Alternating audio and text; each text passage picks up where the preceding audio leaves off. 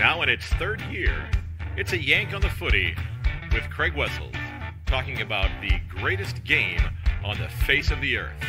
Sit back and enjoy, everybody.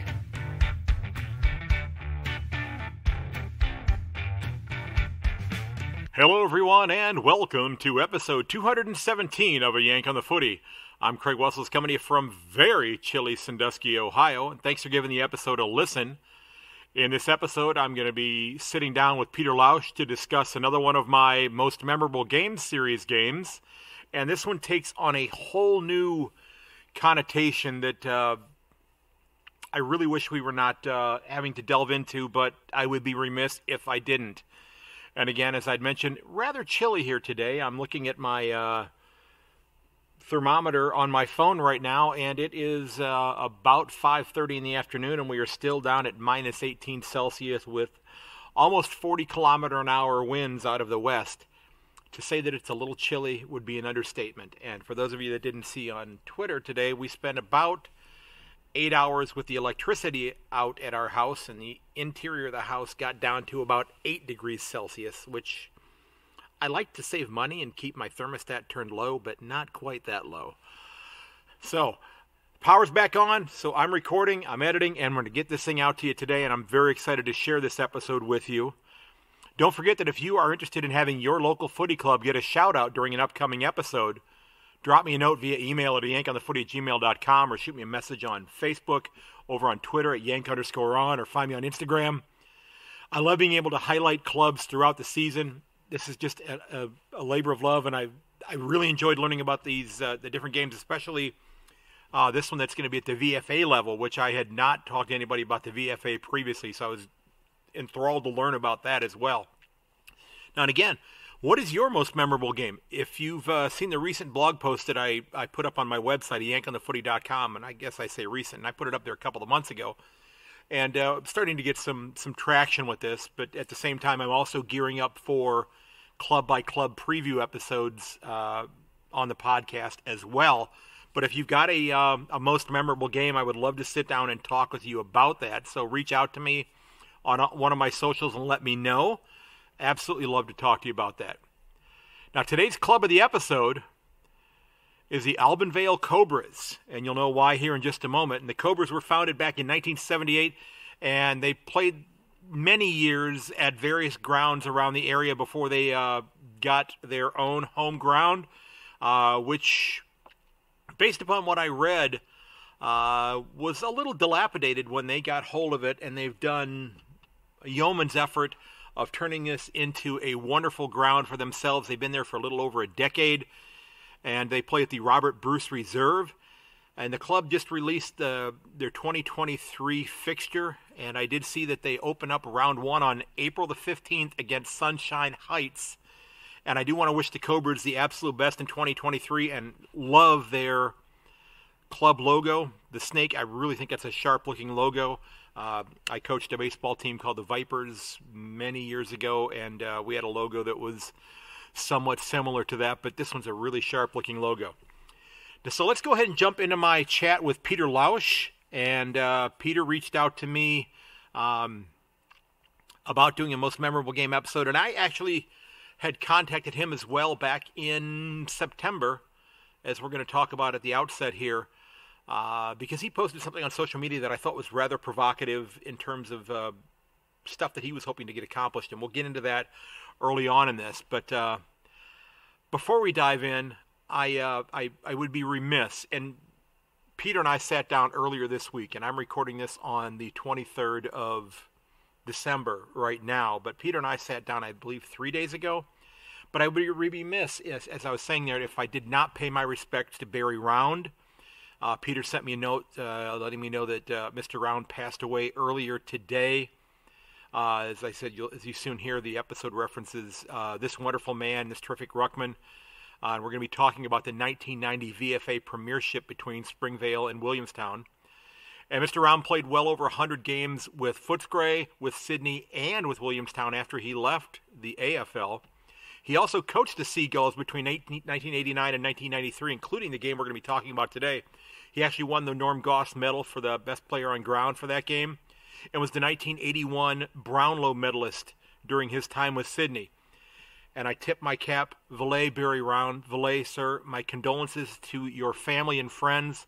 And I want to thank Peter for suggesting this game and chatting about this one, because I learned a lot about the VFA because it was something I wasn't previously all that aware of. And as I've said many times, I love learning about the different aspects and the different facets of the greatest game on the planet. So, Peter, thank you very much. So let's go ahead and dive into my talk with Peter. I hope you enjoy it. My guest this episode, ladies and gentlemen, is a great footy fan who is getting ready to head out on a footy adventure here in the coming weeks. I reached out to him back in September, shortly after the grand final, if I'm not mistaken, after I saw a social media post that he had put out on Facebook about what he called his footy bucket list for 2023. And we're going to be talking about that, but we're also going to be talking about his most memorable game. And I'm excited to talk about this one because, one, it's gonna help to get me the opportunity to learn a little bit more about the structure of the game away from the AFL, VFL, and how the game changed a little bit in Victoria. And I'm absolutely thrilled to welcome Peter Lausch to the podcast. Peter, thanks for coming on, man. Thank you for having us, Craig. It's very excited to be on your podcast and also speaking to somebody overseas about Australian rules football, because we both have the common love of the game. Oh, yours is one that you had a lifetime of, and I'm trying to play catch up. Okay, I'm trying to get to where I recognize old photos of people, and I go, I know who that person is, I know who that player is, and it's I get a few every once in a while. So yeah, but I reached out to you on Facebook. I think it was towards the end of September about your footy bucket list, and I want to talk about that first before we get into your most memorable game. But I want to ask you, do you worry about the term bucket list? Because I mean, the bucket list has a connotation which is it's kind of like this is the last hurrah, that sort of thing, and I'm hoping that this is something that you also have then a quote unquote footy bucket list for 2024 as well. So should we maybe call this a to-do list rather than a bucket list? Yeah, I think that might be a little bit fair, because I'm only 47 years of age, so I think I've still got another 30 or 35 years of contribution to the great game. I hope a lot longer than that. But yeah, so I get the idea of the concept of the bucket list, but it just seems like there's such a finality to that. Like, okay, you're not doing anything else after this, and I hope that's not the case. So let's hope we've got another generation or two of being able to influence the game and enjoying the game and getting out there and seeing all of that. And I know you mentioned to me is off air before we started recording here, and you're wearing a Darwin Buffaloes cap, and you've got the league polo shirt on as well. The Northern Territories AFL shirt on. Tell us why you have that on. So what do you got going on? Okay, I'm actually a Waratah supporter up in Darwin, but I've got a soft spot for the Darwin Buffs because their former president, Sean Pearce, who just handed over the reins earlier this year to Brenda Atkinson, was my president at the Oakley Youth Football Club 30 years ago, and we caught up after 30 years in March this year, so that was a bit of a surprise. It just shows you how small the football world is, bumping into somebody 3,700 kilometres away from home. I don't know what that is in miles. So I've got a bit of a soft spot. Plus, I've got a good working relationship with their women's coach, Melinda Taylor-Harris, and we're hoping that at least 3 of the Darwin Buffettes, that's what the women's side is called, get a spot on a VFLW list and also play local football at Spotswood Football Club in the Western Region Football League here in Melbourne. We're also hoping that we can get one of the Waratah girls and one of the Pints girls to also secure a spot on the VFLW list and play at spots we're not required at VFLW level.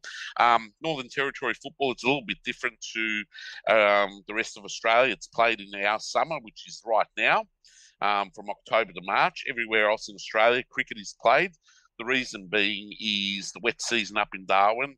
You get monsoonal rains, 34 degrees, which is, you can do the conversion in Fahrenheit. It's about 100 degrees. It's about 100 Fahrenheit, yeah. Yeah, so Yep. about 100 Fahrenheit. You sort of 80% humidity, 90% humidity. Luckily, the majority of the grounds now have got light towers, so playing football in the middle of the day doesn't happen that often anymore. So the heat stroke factor doesn't play a big part. And it's just unique to go up there, and it's one of those places, Darwin, a very small place, half the size of Geelong. Hmm. Geelong's got about 400,000 people. Darwin's probably got about 175,000 people that live there permanently. It's a very transient sort of capital, the most northern capital of Australia. And yeah, it's just one of those places, if you go there once, you're either going to like it or you're going to hate it. And it's got me. I could easily live up there for 4 to 6 months of the year just because it's a lot quieter than Melbourne and the football's played at a different part of the year. Okay. Well, I mean, it sounds like, it's, I've learned this, here in the U.S., people when they retire, they tend to move south to go to the warmer weather. But in Australia, people go north to get to the warmer weather in the wintertime. Because I've been hearing and seeing a lot on social media that summer has not exactly been sprinting towards Melbourne this year. It's kind of still on vacation because you've still been dealing with some rather chilly weather there.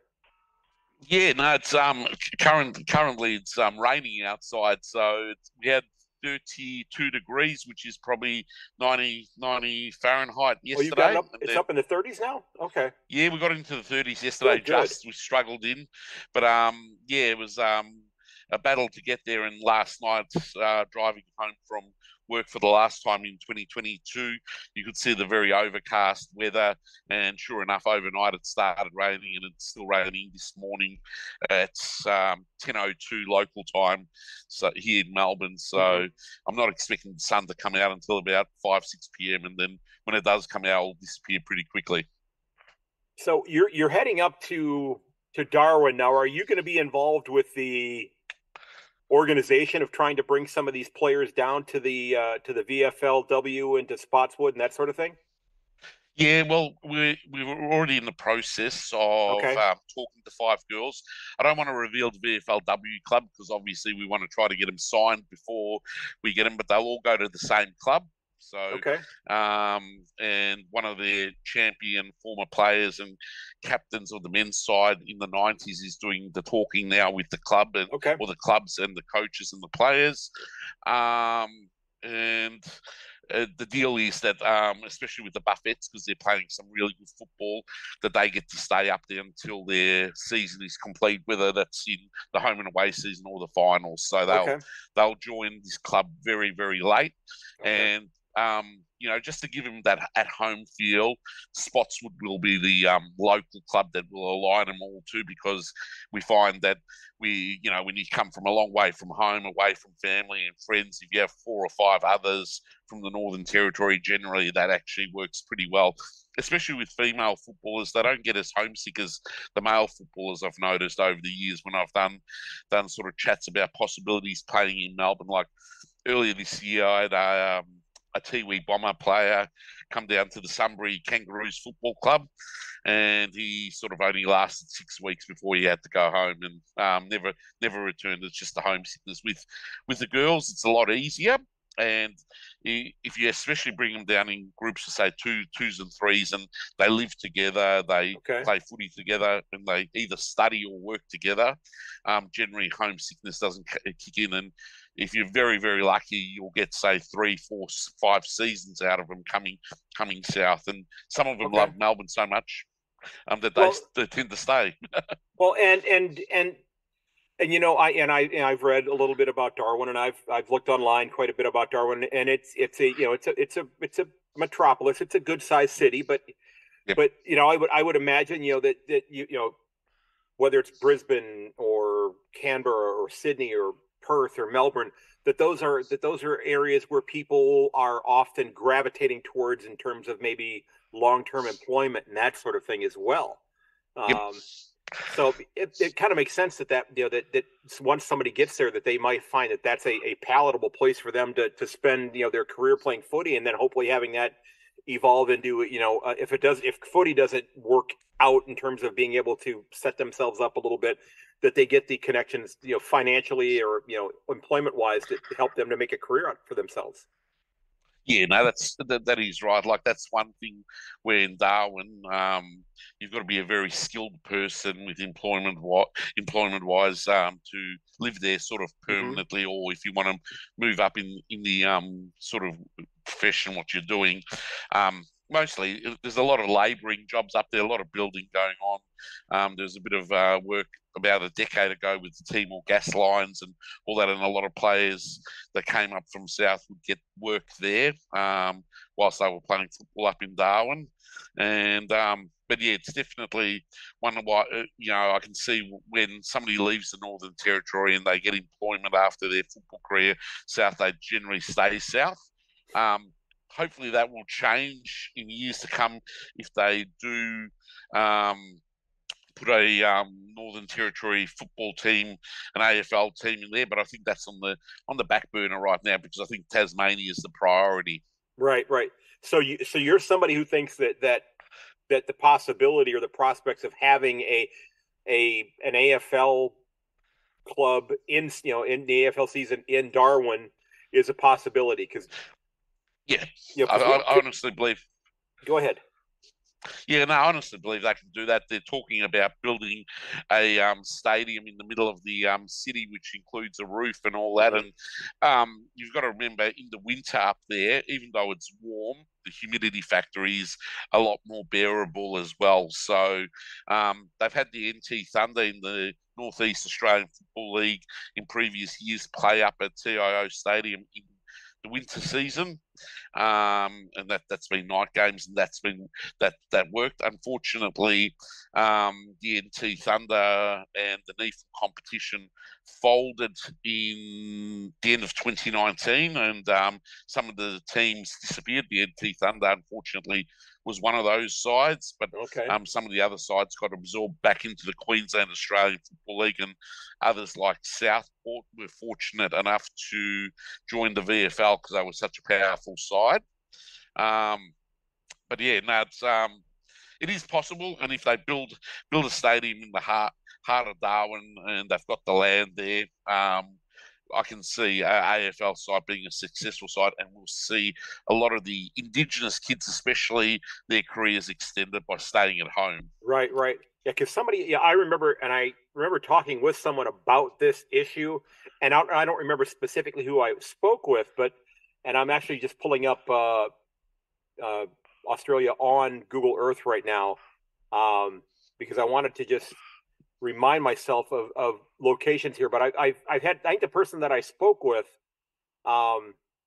we talked about what the possibility of maybe that maybe if and Darwin may very well be able to support a club as a standalone club on its own, but this person and we talked about maybe this being a club that that would play maybe 40% of their games in Darwin and then kind of split the other 60% between like Cairns and Townsville, that sort of thing.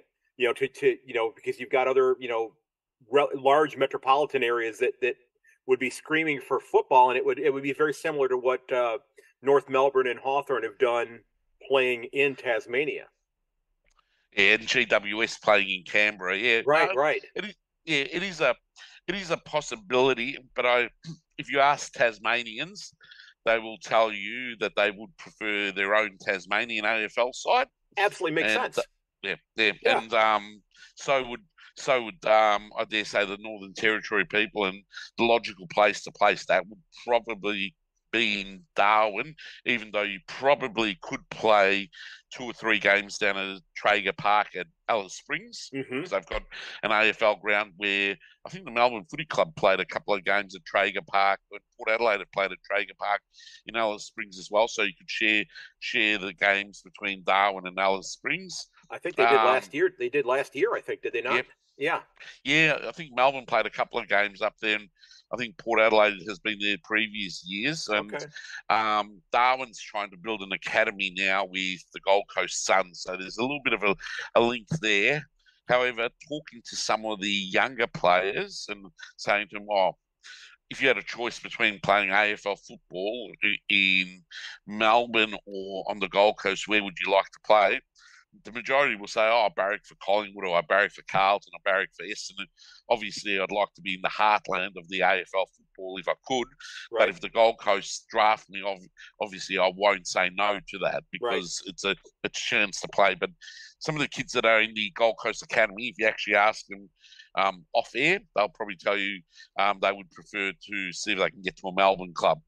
But, and I think that makes a lot of sense. But I think also we've seen, where you've begun to see, Gold Coast finally be able to begin to sign some of their younger players to contract extensions. I think Matty Rowell did, King did just recently as well. I mean, and Miller. Yeah, Tuke Miller did as well. And I mean, I'd love to have Tuke Miller playing on my side. And it's I think in many ways, Gold Coast, yes, it's not a hotbed of footy, but it's also it's a location where you also get to have maybe a little bit more anonymity as you ply your craft. There's maybe a little less pressure on you to become, and again, I've already put it out on there. I think that Gold Coast has a strong chance of making the 8 this year. I really think if I think that's a club that definitely, if King is healthy this year, I think that's a club that makes the push into the 8 this year. I don't know at whose expense. I don't want to say quite yet, but because I'm still working through that. But I think they're on the precipice of being there. I think the secret with those East Coast footy clubs like Sydney Swans, GWS, Brisbane Lions, and Gold Coast is they need long-term success. Like when the Lions won their 3 premierships in a row and played in 4 grand finals in a row in the early 2000s, it was hard to walk up to the Gabba and buy a ticket to watch them. You had to be a member. And a lot of those clubs, including the Swans, are a great example. They cannot afford to hit rock bottom. If they sort of go through a rebuilding patch, the best they can do is go middle of the ladder, maybe miss the finals for 1 or 2 years, and then go back in. Those places like Sydney, Brisbane, and Gold Coast are very success-driven areas. So if the Gold Coast were to become a Brisbane Lions of the early 2000s, you wouldn't be able to walk up to Metricon Stadium on a Saturday night, say, even if they were playing Fremantle, and buy a ticket. You'd have to be a member there. And you know what? I hope we see that happen. I mean, and again, I'm not a Gold Coast apologist, and I've had this discussion with a lot of people that a lot of folks, kind of, they unofficially list Gold Coast as their second club, that they want to see the little stepbrother be successful finally, oh, he's had a lot of troubles. Let's hope something good happens to him, that sort of thing. And that's a fun club to watch. I mean, I enjoy watching. I'm glad to see that, that Stuart Dew was able to keep his position to continue to build what they've got there. I think losing King to that knee injury, did them no help this year, but Levi Casbolt stepped in and did a nice job for them this year. So I think having the two of them together, I will, full disclosure, as a Cat supporter, I'm very glad that they were, thrilled to part with the 7th pick of the draft. I'll admit that.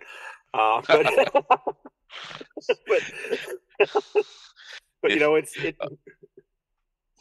we had that happen.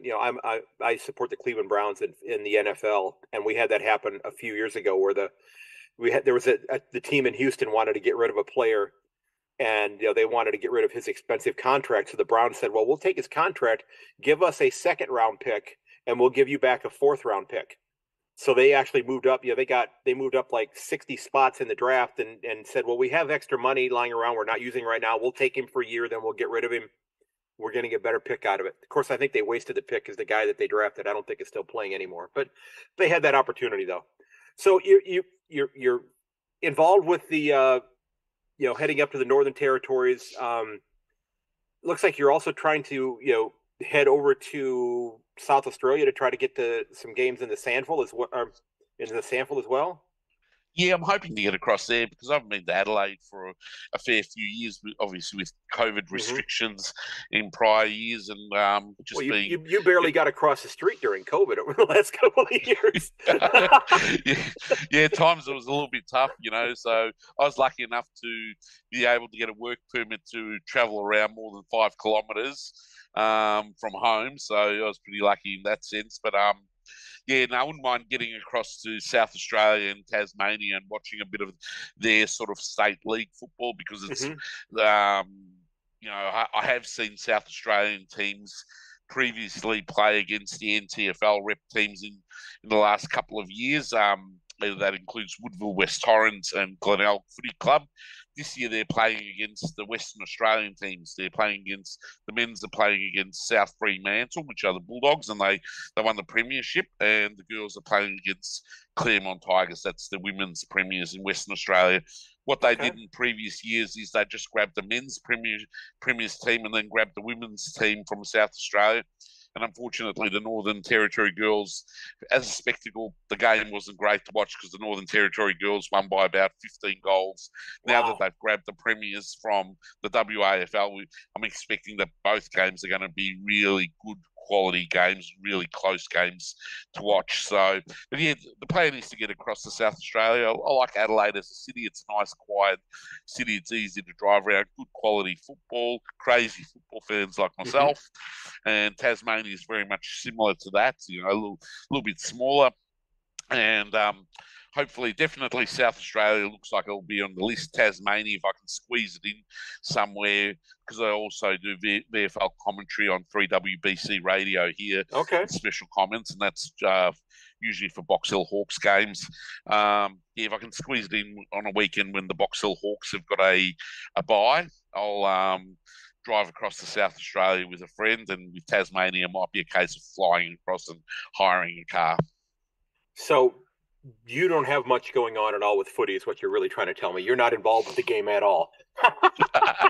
I mean, it's Mate, it's every year gets busier and busier. So, if you told me a year ago that I would be a under 12s premiership assistant coach, I would have hmm laughed at you. But an opportunity arose. I had a good friend who was coaching the Albanvale Cobras.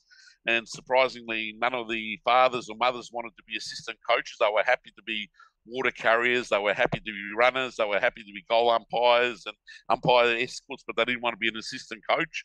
And about 3 weeks into the season, I got involved in coaching, and what a time to get involved, become a premiership assistant coach at the end of the year as well. And that's where I've got my bucket list from as well. When we talk about that later on, right, or right. it's his bucket list that I'm helping him complete because he's a little bit older than myself, and he's thinking hmm about retiring from Okay. coaching in the next couple of years.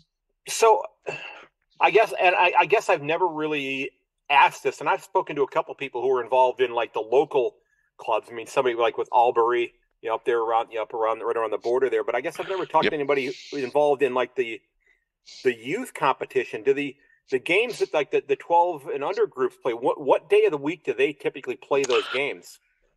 Okay, in the Western Region Football League, the under 12s usually play Sunday morning at 9:50 a.m. So nice and early. So Okay, if you like your sleep in on Sundays, forget about coaching under 12s. okay, And in the finals, they even made us play at about 8:30 one game.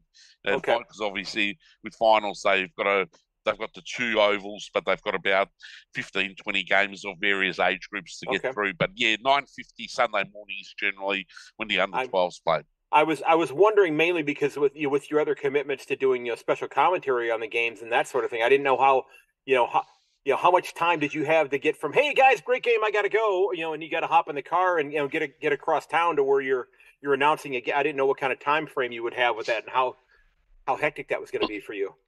Luckily that only happened once, Okay, and I only and it was unfortunately it was the VFL didn't do me any favors that week. They actually moved the game an hour earlier than it was originally scheduled, so I missed the first quarter of radio commitments there. But it's only happened the one time. The other okay, time it's generally pretty good because what I generally do with my VFL radio commitments is I'll do say 3 or 4 weeks in a row, and then I'll have a week off and let somebody else rotate in. And I'd also do a Monday night show on 3WBC called VFL Rewind, which sort of reviews the round that's just been completed. Okay, yeah. As I mentioned to you off air, my son just arrived home, so he's just downstairs. I was sending him a quick text message, letting him know that you and I were talking right now. So that's all good. Terrific. Yeah, I'm glad that he's home. My daughter's driving home tomorrow, and we have tomorrow on Thursday she's driving home, and we have blizzard conditions that are going to be hitting us on Friday and Saturday this weekend. So nobody's going to be on the road on those 2 days because you're not going to get more than you might be able to walk a couple miles from the house, but your car is not going to get a couple miles from the house. We're going to be stuck at home or at home. Stuck at home gives a negative connotation there.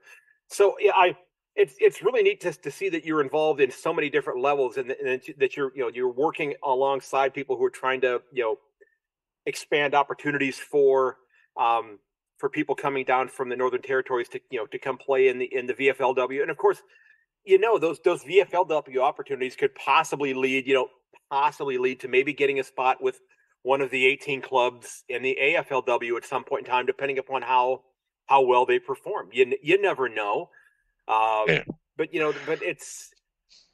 it's really great to see that you are involved in so many things, and you're kind of. You mentioned somebody else that we both know. You mentioned, and I'll just go ahead and say it here. Hello, Michael. Michael Gallus. I've called him on the podcast. I have called him a footy. I've called him a Renaissance man because he's involved in so many different things. And I don't know if he really liked me using that term, but I think it's apt for him. And you're kind of like a footy Renaissance man as well, involved in so many different aspects of things. I'll tell you a funny story about Michael, how I met him. I met him last year, and as you know, Michael was born in Fiji, lives in Australia, coaches Pakistan, but he also coached at the Nations Footy Cup last year, which is a tournament here in Melbourne in February. He coached the New Zealand girls side, very first New Zealand girls side in a tournament. Well, you can next time you interview him, you can have a chat to him about that.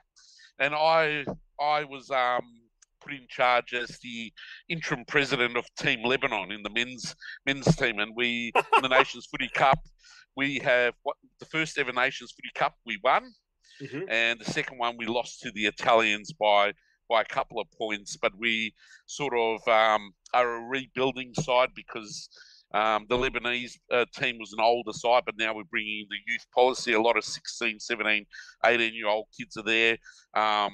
Basher Hooley takes a bit of an interest in it.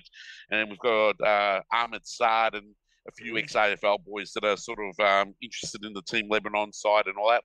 And I was made interim president because years ago, Team Lebanon had a bad reputation that they were a side that were known for a bit of thuggery, and they decided they needed a new president. So I've sort of become the permanent interim president of Lebanon in the Nations Footy Cup as well. So, and that's how I met Michael last year. Okay. Because he was involved with in the New Zealand girls side, and I think he previously had a role with the Lebanon side as well when there was another tournament here in Melbourne. I like that term, permanent interim. That's yes. Yes. But people always ask me how the hell has a blonde-headed Aussie bloke become the interim president of Lebanon? And I go, well, Lebanese football's like Lebanese politics; it can get a bit controversial and fiery. Well, I've spoken, I've spoken to Michael, and especially about the the recent the AFL Asia Championships, and I've told him flat out, that story needs to be made into a movie. Yeah, I mean, and I told him, I said it could even go back to him teaching in Melbourne, and then making the transition up to Nunkamba, and then heading there, then going back to Nunkamba, and just that it could be a film where you're also looking at at the sacrifices that the athletes on this team had to make in order to play in this game, and I wish there was the language barrier is going to preclude me from being able to talk to most of these people, if not all of them. But I would love to be able to just, to sit down and talk with them about just how difficult it was for them to actually get this whole thing organized, because he had people coming from all over the country. And if people haven't listened to that episode, Pakistan, land-wise, is a relatively small country, but in terms of population, it's massive. It's a massive country population-wise. I saw the photos what Michael had and the traffic congestion over there, and 3 people sitting on one motorbike and all that. But no, he's a really good person, Michael. He promotes the game of Australian rules football wherever he goes, and the people that really are really passionate about it and get involved with these tournaments outside the normal footy season, try to promote it across as many cultures as possible. Like the Nations Footy Cup this year is going to have teams like Albania, Italy, Greece, Australia, New Zealand, Samoa. I think there's going to be a South Asia side that's going to be made up of predominantly Indian and Sri Lankan players from the Masala Dandenong Football Club here in Melbourne. They're sort of still looking at a South Sudan or Team Africa concept as well. Wow. And they'll also be they're expanding their women's program as well. I think the women's division is out to 5 or 6 teams now. So it's really the Irish have come on board as well. And the Irish girls, I think, will be playing as well. So it's something that's well worthwhile getting into. And if you ever happen to be in Melbourne in late February, mid to late February, or hop on Facebook, Nations Footy Cup is the Facebook page, and you can read all about it. And they're in the recruiting mode right now. I'm not sure if Michael's involved this year, but he was the original Kiwi coach for the girls. Okay, and I would imagine if he's not involved, he will be again very soon, because it's he's like a moth to a flame. He gets, there's something that needs to be done. He gravitates towards it, and it's something that I have to put my cap on first so I can tip my cap to him. So I'll tip my cap to him. I have mad respect for that gentleman. He's one of the great people on planet Earth. A fantastic bloke, Michael. Yeah. There's no doubt about it. Yeah. So there needs to be more of his type around the world that can really push the game to all ends of the globe. Right, and it's not even just footy related. It's just a humanity thing as well. I mean, he's just an absolute decent human being, decent man. Yeah. Yeah. Well, you got to give it to his wife and his kids there, considering he spends a lot of time abroad or interstate this year, going from remote Western Australia to Islamabad to Bangkok, back to Melbourne. Yeah. He went back to WA in between too. Yeah. So the frequent fly points would be in a very healthy state right now for Michael. Well, it was funny because I was actually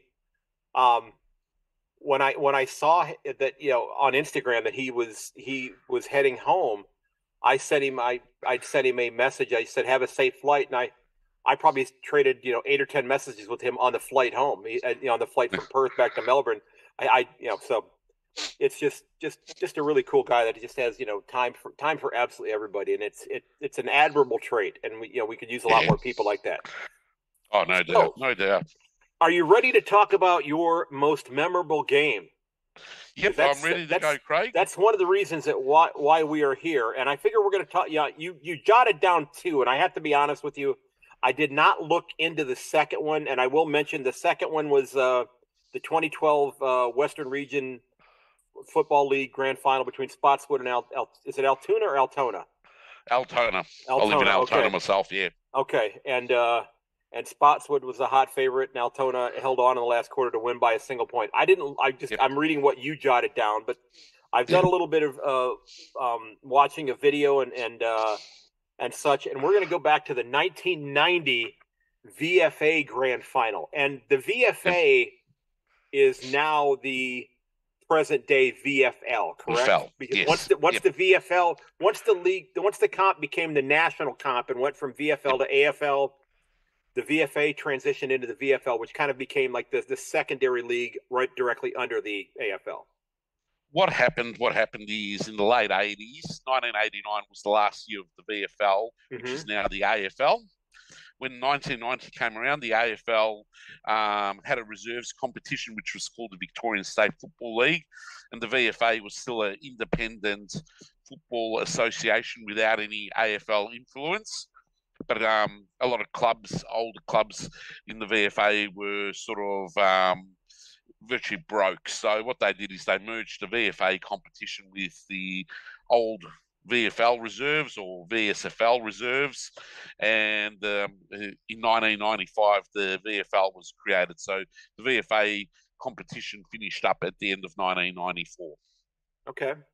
Okay, and so we're talking about the grand final from 1990, which is Springvale and Williamston, and this was one heck of a game. I've watched highlights of it. I watched the last 5 minutes of this game. Why is this game so memorable to you?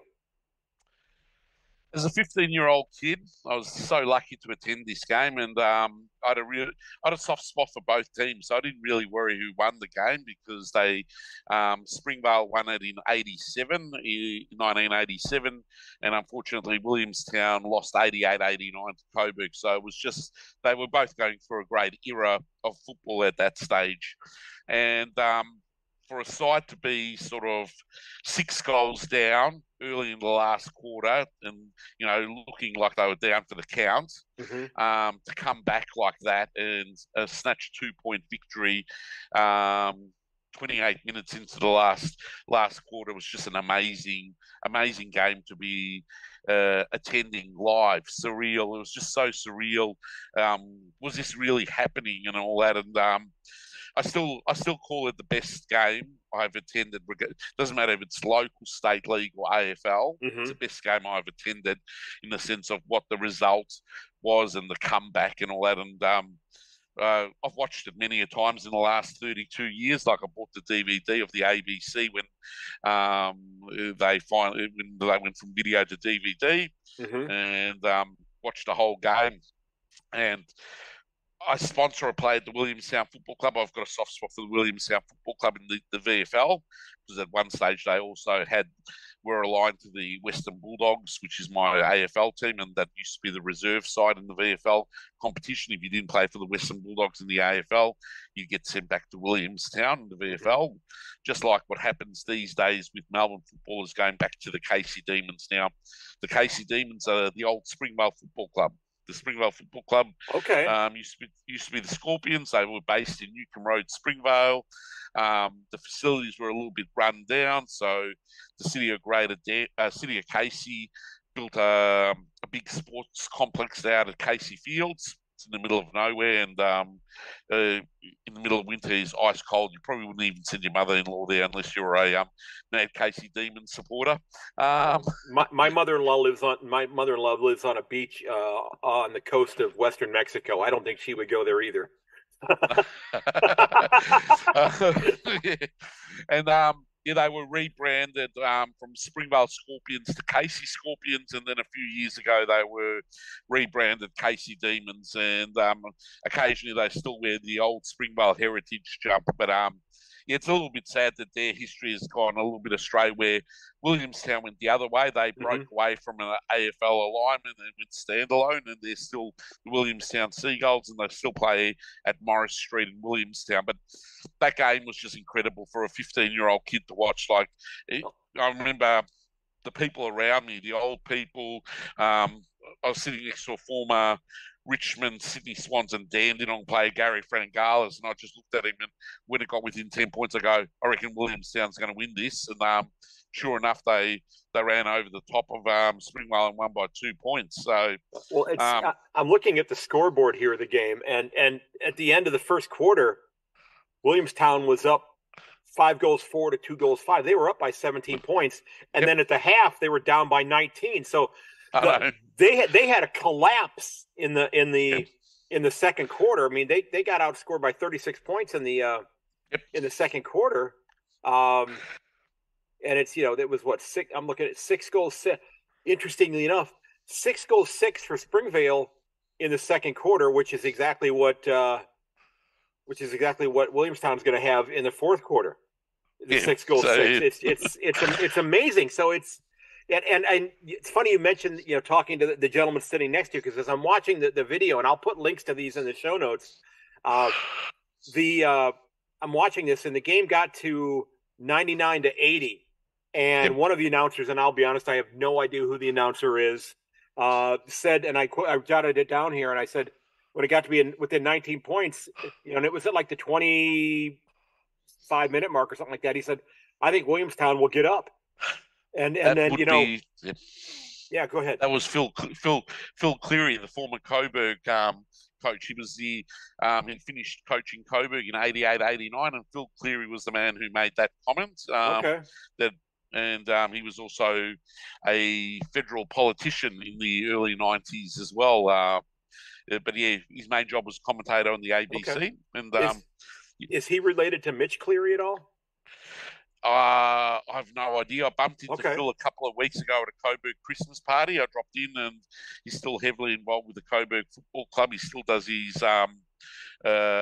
commentary when he gets invited. But it's been about 8 years since the ABC had the rights to the VFL football. It's now Channel 7's baby, and they generally use former AFL players for their commentary team.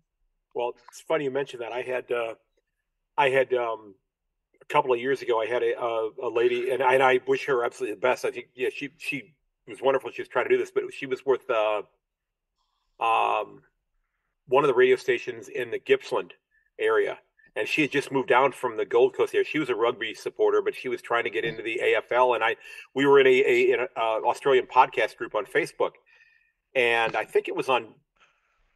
And she was with the Triple M station, and she was trying to set it up where I would come on like for 3 or 4 minutes each week to kind of preview the round. And I guess that the producer at the radio station is like, we don't want some dumb Yank coming on our radio station to talk about our game. Let's go find this former player. And they did, which I don't fault them for that, but it would have been a great opportunity it would have been great for the podcast. But it's, I don't fault them for that. I just was like, gosh, I got to be on there at least one time. And then it got shifted up, and it was somebody who, gentleman who's been involved in a lot of broadcasting stuff as well, and I cannot remember his name, but I'll admit it. He's a hell of a lot better looking than I am, but it was radio.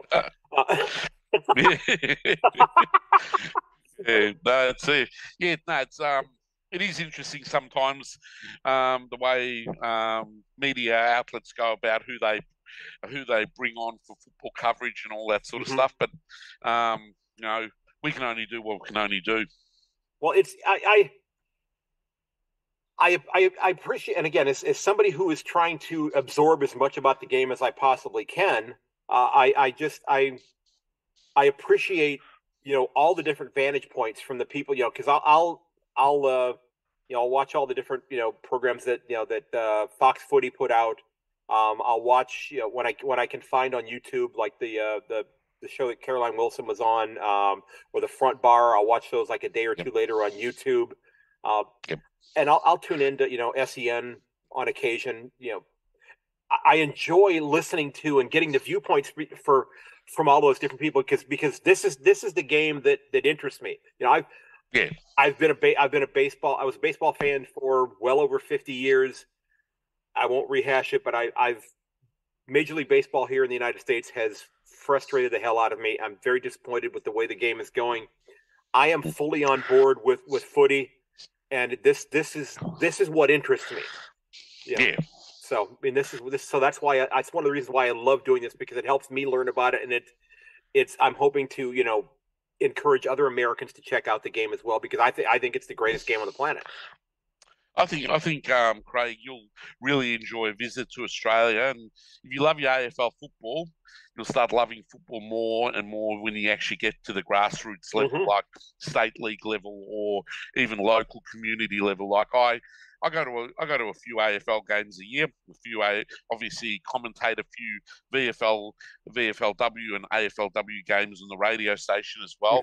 But there's nothing better than getting back to the local community clubs or the state league clubs, and sitting back, having a beer with them, having a sausage or a meat pie with them, and just talking life in general, and also this year, being really involved with a local football club in the coaching capacity, sort of seeing the joy what a premiership brings to a local football club. Like the Albanvale Football Club hadn't won a premiership in junior footy for 18 years until this year. And we're a small club based in between two big clubs, the St Albans Football Club and the Deer Park Football Club. And we only had 5 teams. That's one junior side, a reserve side, a senior side, plus 2 netball sides. The 2 netball sides, the junior side and the reserve side, all won the premiership. Unfortunately, the senior football side ran out of gas tickets in the finals, but still made it to a preliminary final. What's that done for our recruiting? Our recruiting, we've gone from 1 junior side to at least 4 junior sides this for 2023. Mm-hmm. And our netball side teams will probably double from 2 to 4. So, that's the sort of joy you get when you go to a community level club. And football clubs and netball clubs are generally together at community level. Yeah, I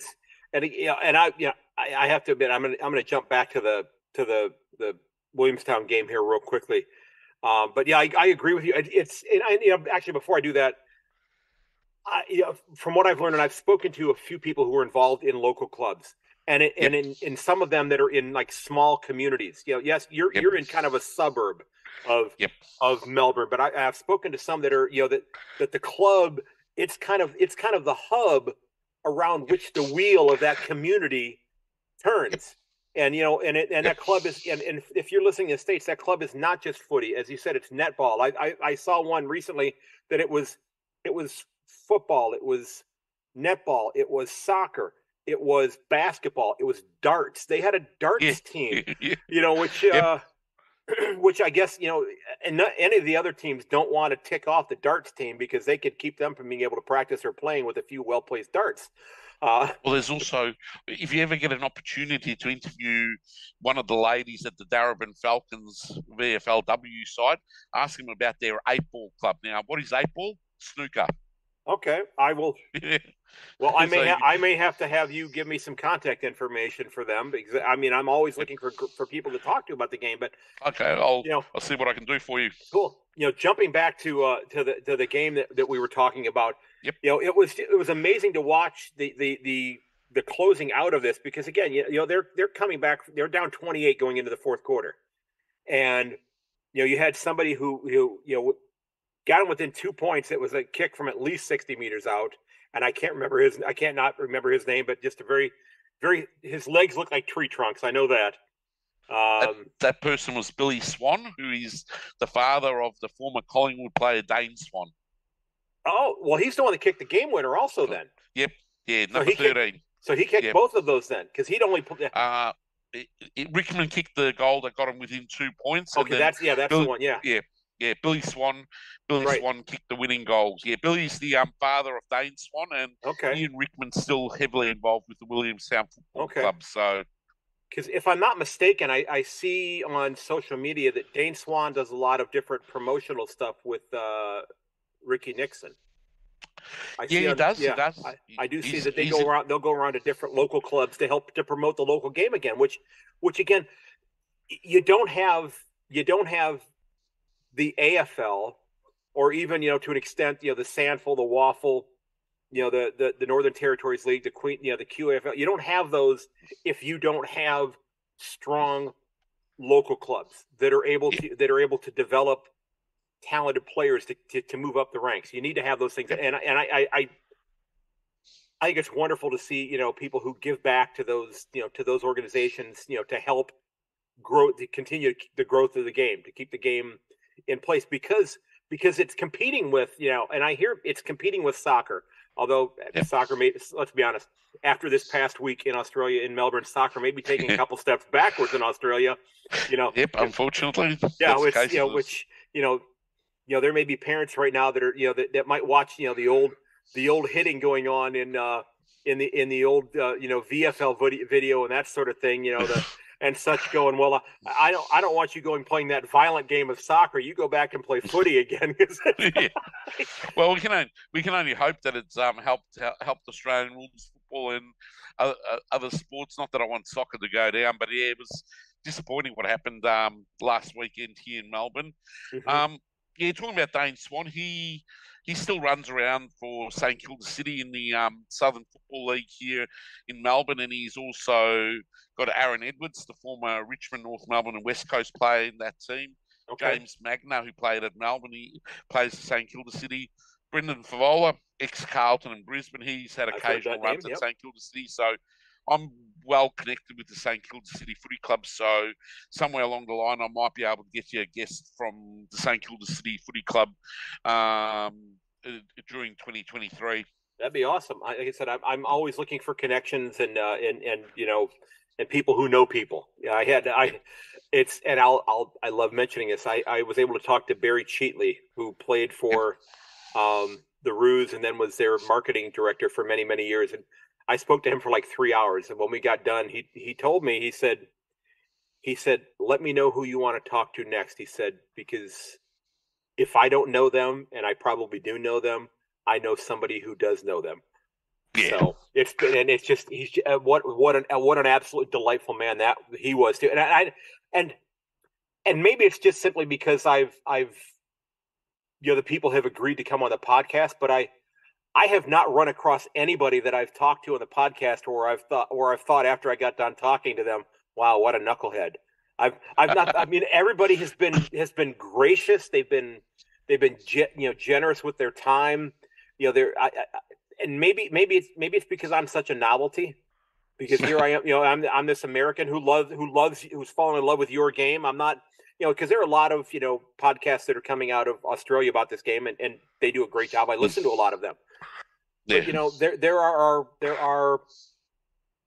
if I'm doing the math here, I think there are 4 of us here in the States that are doing footy related podcasts in different capacities. 3 of them are one of them is not quite as regular as some of the others, but the ones she does are great episodes. But there's a gentleman in the state of Iowa and a couple brothers out in California that are doing ones also. So we're trying to gain interest for people here. So we us footy lovers, especially in the off season, we love talking footy. So it's just a case of organising a time and the time differences and all that. Mm-hmm.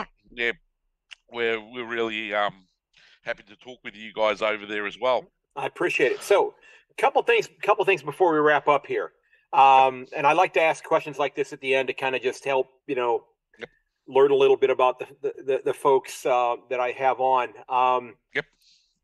If you're heading to go watch the Bulldogs play, what are you, or even I guess at a local game, what are you stopping by and picking up at the concession stand? Now, I noticed you mentioned a couple of the other staples there, but what else might you be picking up besides the meat pie and maybe the sausage from the sizzle, that sort of thing?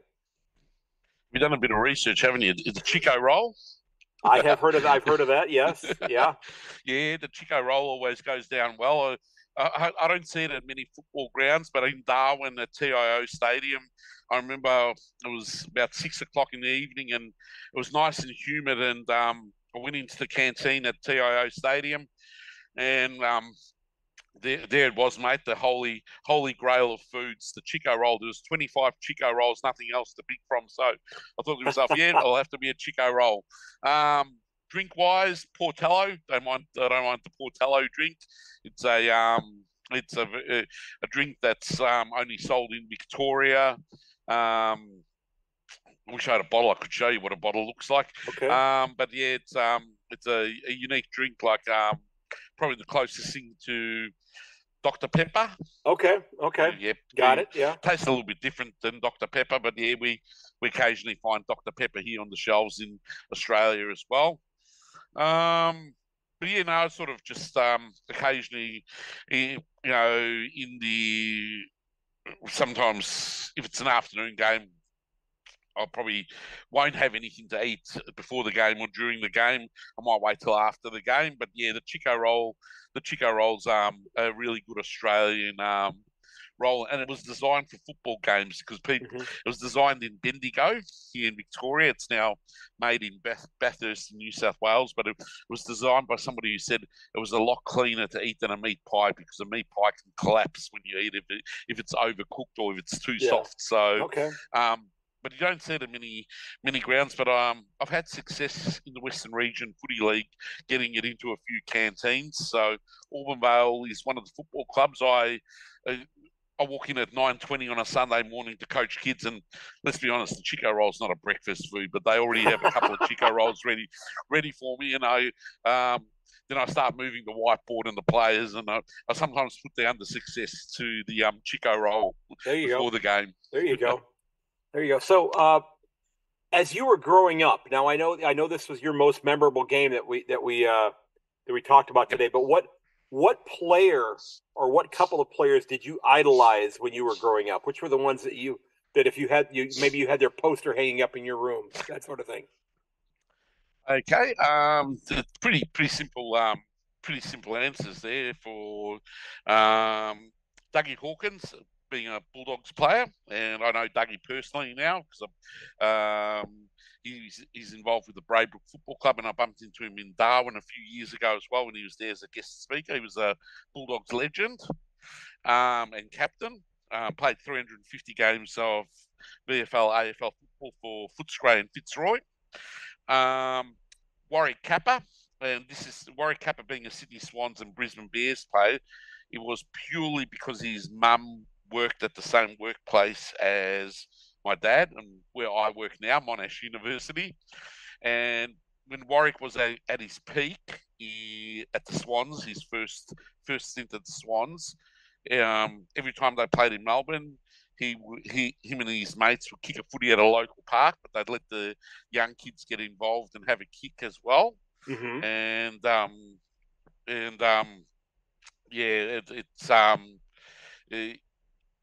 I had a lot of respect for that he let kids get involved with kicking the footy with his mates and all that. He had a lot of time. Like, people bag Warwick, but he's actually a really nice bloke. He's got a lot of time for young kids and older people as well, especially when he was at his peak in his AFL career. Like, a lot of people just saw the showman, but once you took the cameras away, he was one of the nicest blokes you could talk to. Okay, that's fantastic, and I love hearing the stories about the relationship between the athletes and the supporters, because I think there's a genuine love affair between clubs and their supporters, and I think it's a mutual thing. Yeah, it's just crazy. I think in the 70s, 80s, and 90s, the relationship between fans and players, I think, was a little bit better than what it is now. Because unfortunately now, you've got all these people who hide in the football clubs, and if you want to get close to an athlete, you've got to hire him or something like that. Mm-hmm. And they're sort of more robotic, and there's still characters in the game. But unfortunately, they're becoming less and less over the years, and that includes male and female football and all that. And you look at certain establishments or clubs and the administration, and you can see why some of their players are so hesitant to be themselves with the public, because right. they'll probably get hauled over the coals for it. Well, about this time last year, maybe a little over a year ago, I was able to connect with three of the young men that the Cats drafted, and I got all three of them on for an interview. I reached out to one of them on Instagram, and I there's somebody who I talk to on social media quite often. I kind of got quasi admonished by them for not having gone through the club to try to set up the interview. And I said, well, now that I know I have to do that, I will definitely reach out to you to do that then. But, so and they said, well, we'll have to talk to the kids about, how they're supposed to go about that as well. So I kind of bent the rules a little bit there for that one. Craig, it's no surprise you had to do that. Like, we have to do that at 3WBC, and as well, like, the two clubs we struggled to get on this year were your club, Geelong, and the Collingwood Football Club. Luckily, I knew the VFL coach at Collingwood, so what I did there is I contacted Craig Black, Said, we'd love to get you on. He goes, I'll need to run it past the club.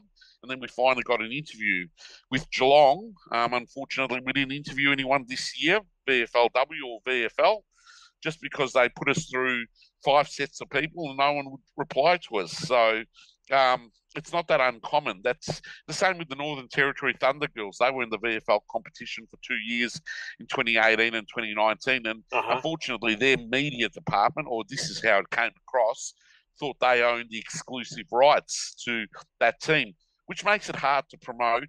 Exactly. Exactly. You know, and my hope is with doing the podcast that, you know, maybe if I'm able to get somebody on, that maybe if somebody here in the U.S., you know, garners interest in the game, maybe they decide to become a supporter of that club, become a member of that club.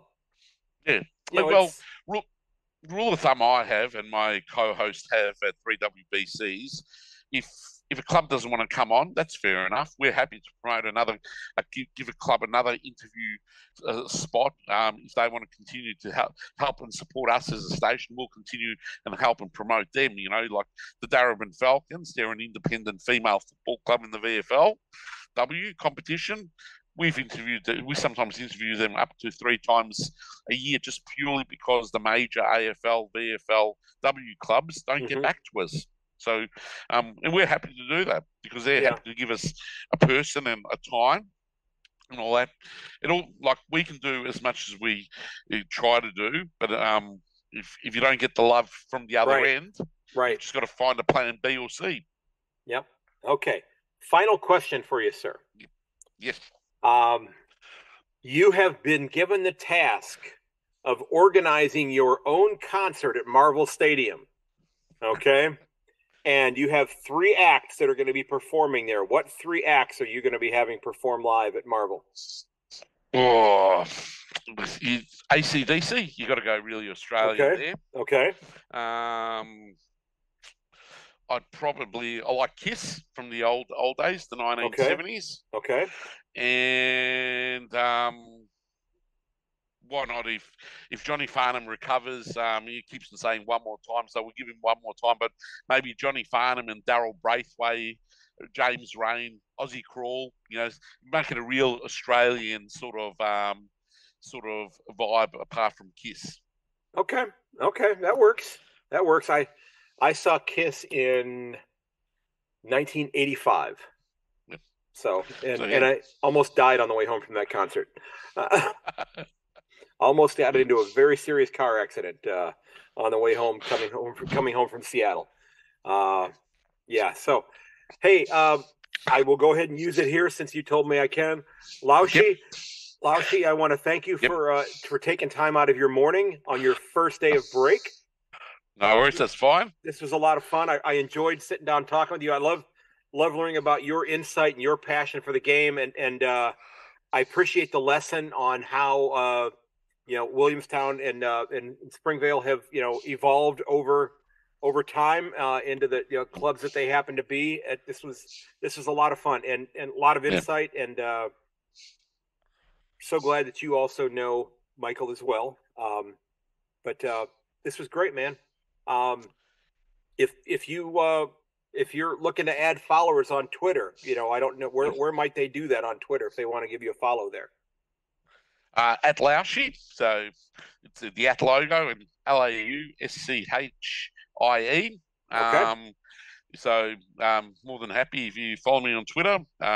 You can send me a Facebook request as well at Peter Lausch on Facebook. Okay. And I don't use Instagram that much, but it's at Lauschie there as well. Okay. So by all means, you can add me there. But thank you for the opportunity, Craig. I was really nice to talk about various types of football, whether it's football in the Northern Territory or the Albanvale Football Club in the Western Region Footy League or VFA, VFL clubs. I think we had a very solid hour of a variety of football, even the Nations Footy Cup.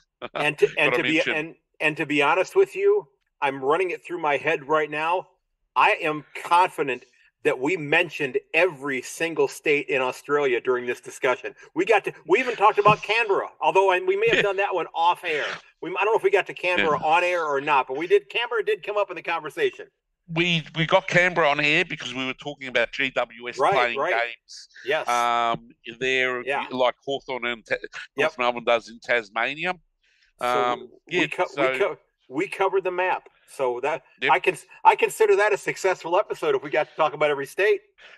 Oh, well, it's coast to coast. Absolutely. North, south, east, west. Absolutely. Absolutely. Well, hey, Peter, thanks for taking time out, man. I truly appreciate it. This was a heck of a lot of fun. No worries, Craig. Can I wish you and your family and all the followers of your podcast a happy Christmas and a very safe New Year, and we look forward to more of your podcasts in 2023. Well, thank you very much. It's greatly appreciated. I wish you and your family the best as well, and I hope you have a great holiday season. I'm going to guess you're not getting any snow. I'm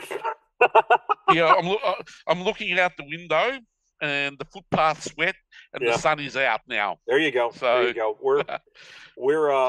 I'm expecting to be doing a lot of shoveling of snow on Friday morning here. So just in time for my 27th wedding anniversary. Yay. I'll be there with you in spirit. Well, I appreciate that. I have an extra shovel for you. Although both kids are going to be home, so you know what? I might hand both of them a shovel and just say I'm going to have some coffee. I reckon that sounds like a plan. Do that. Outstanding. All right. Well, hey, Peter, cheers, sir. Thank you so very much. Thank you, Craig. We'll talk soon again. You bet.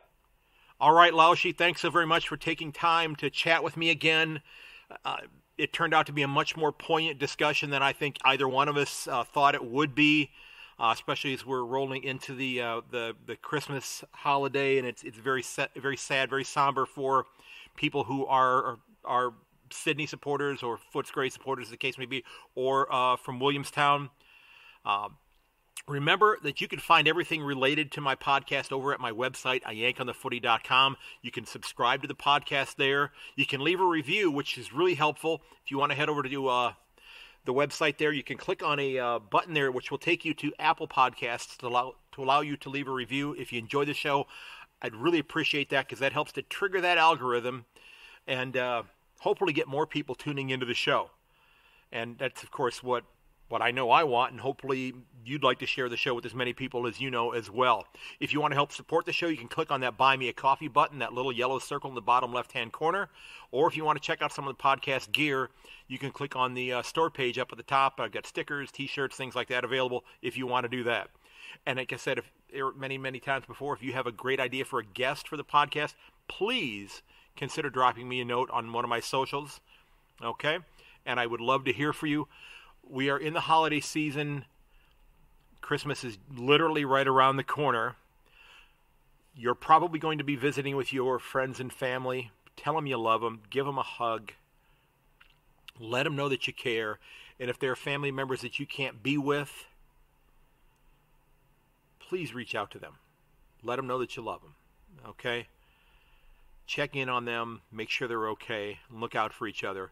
I appreciate the kind words and the support that each and every one of you that have given me have provided.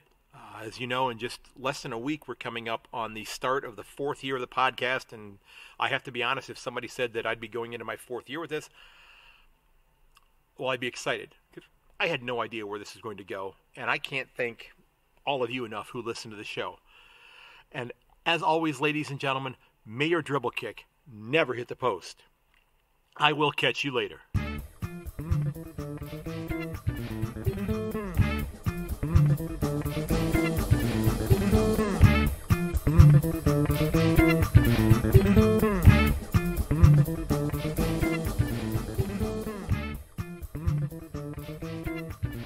And this has been episode 217 of A Yank on the Footy. Again, don't forget that you can reach me at Yank_ on Twitter or to yankonthefooty@gmail.com. You can find a Yank on the Footy podcast on Facebook, a Yank on the Footy on Instagram. You can find me, Craig Wessels, on Facebook as well if you want to reach out and connect with me there that way. I do check my personal Facebook probably more often than the one associated with the podcast. I probably should get over that one a little bit more, but I do check Twitter quite frequently. Thanks for listening. I do hope you'll consider sharing the podcast with your friends and family. And until next time, ladies and gentlemen, goodbye.